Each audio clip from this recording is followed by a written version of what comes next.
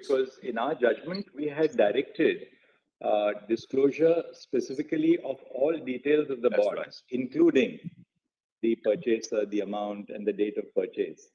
They have not disclosed the bond numbers because that had to be disclosed by the State Bank of India.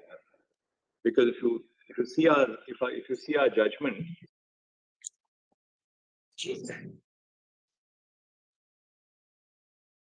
Chip's judgment is quite clear on that. All details. So all details have to be furnished by the State Bank of India. I am for the government. And they had said in their own application that they have the bond numbers, etc. But they said that they were in two different silos. That's right. The SBI's application for extension was on the ground. SBI is not a party. They were here because they moved an application. Anyway, if they disclose the bond number, we have no problem with it. Lordship may issue That's notice to SBI, Manoj. Yes. My lord, may I mention, my lord? Lordship may issue notice to SBI, Manoj. No, that no. I'm requesting the Honorable God. An application has been filed by the Election Commission of India seeking further directions. Stop. In the judgment, in the order of this court dated, what is it? 11th of March. 11 March 2024.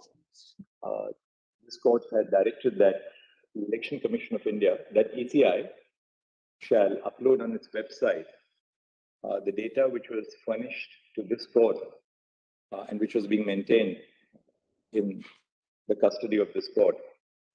While issuing this direction, the court had presumed that a copy of the data which was lodged before this court, before the registry of this court, would be available with the ECI. Mr.